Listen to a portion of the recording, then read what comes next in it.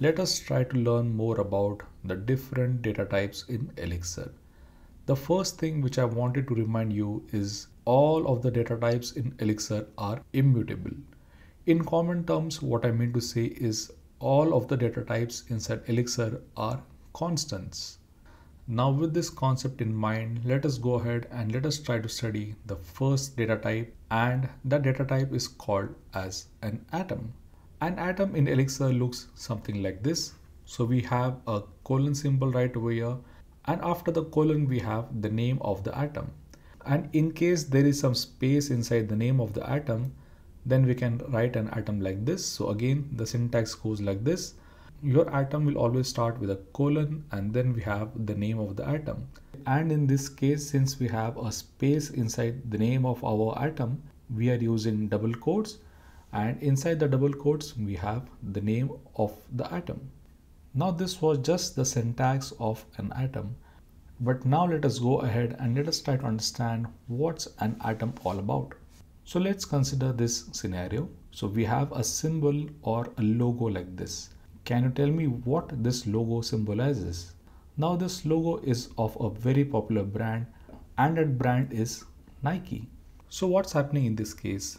This symbol is synonymous with the name of Nike. If I show you the symbol or if I show you the name, both of these values point to the exact same thing. So this is just a pseudo code and this is not a valid Elixir syntax, but let us understand the concept of an atom.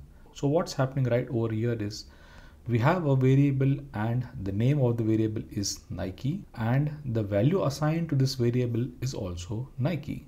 So in short, the value and the name are the same, and this is what an atom represents. In an atom, the name and the value is always same, and we can represent this in terms of atom like this. So we have an atom for Nike. Let us open up our IEX and we can start playing right over there.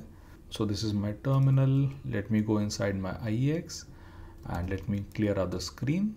So let us create the same atom for Nike. So we can say Nike. This is what an atom is all about.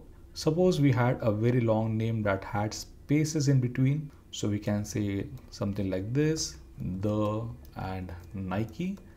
So this is also a valid atom. And you will notice that our atom always starts with a colon.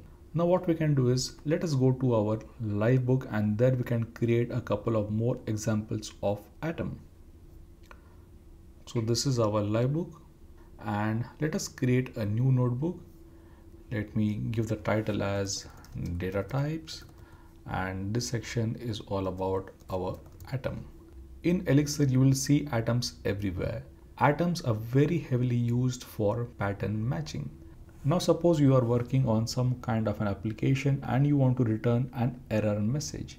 So that time what we can do is we can simply create an atom called as error. So we can say something like this, error, and let us click on evaluate. So here it is, we have created an atom which is called as error. Next, let me show you a very practical use of this kind of an atom. So let's take the exact same example. Suppose we are working on an application and we have an error where we are not able to find a file.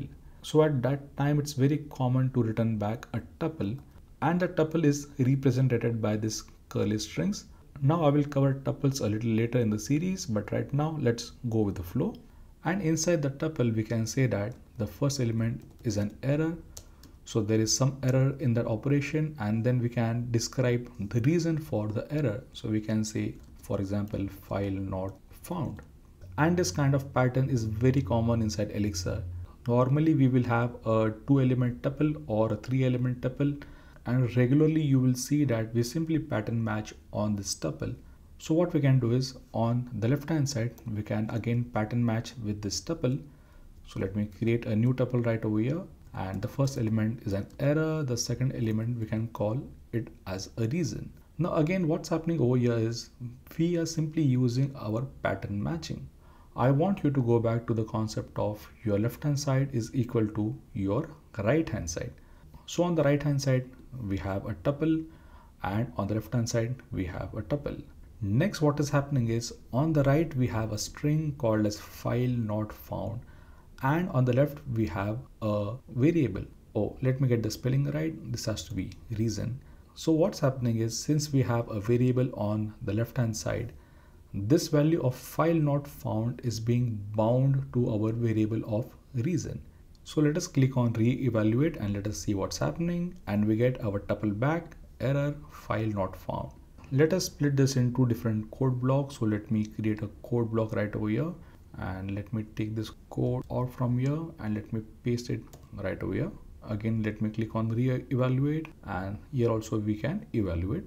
Now what we can do is, since we are using pattern matching, we can extract the value of file not found. And I just said that this value of file not found is bound to our variable of reason. And we can check out the value by simply typing our reason, and let us click on re-evaluate, and here we get the value back, file not found. Now this pattern is very common in Elixir. So let us have a look at one more example. And suppose this time we have a successful operation. For example, if we are working on some kind of an web application and we get back a status 200 message. So at that time what we can do is we can pattern match on OK, and then we can have a message, and here we can pass our OK and we can say status 200 OK, and then we can see the contents of our message. Now let us click on evaluate, and as you can see we get the value of message back. So again the same thing is happening over here. We simply have to pattern match the right hand side along with the left hand side. OK is matching with the OK right over here, and this string is being bound to our variable of message, and that's what we are calling on the next line right over here. Well, this was all about atoms, and in the next video we will start with strings inside Elixir.